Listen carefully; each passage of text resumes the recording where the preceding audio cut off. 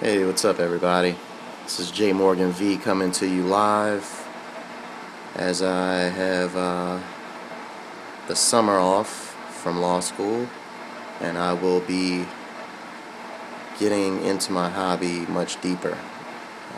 While I'm away, my beautiful wife handles my aquarium and she's done a great job, but this is really what I like to do. So this is my first video of many to come, and I just wanted to kind of share my tank with others because I've been on YouTube for a while looking at other people's tanks and just really appreciate that they show theirs.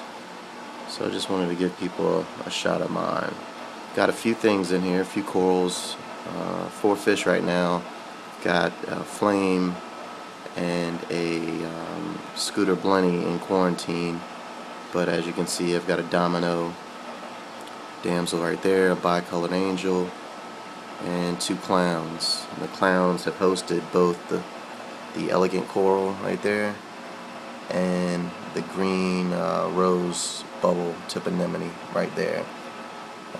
Also got a gonoporia back there. I probably can't really see it good because of the light.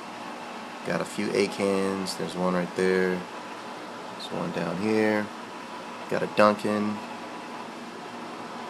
right there.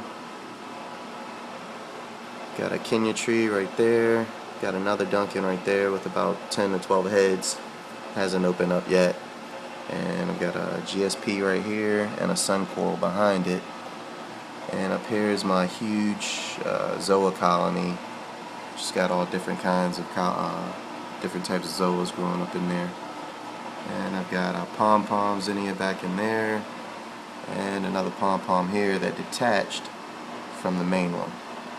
I think that's about it. This is a 55-gallon. Got a little reef thing going on here.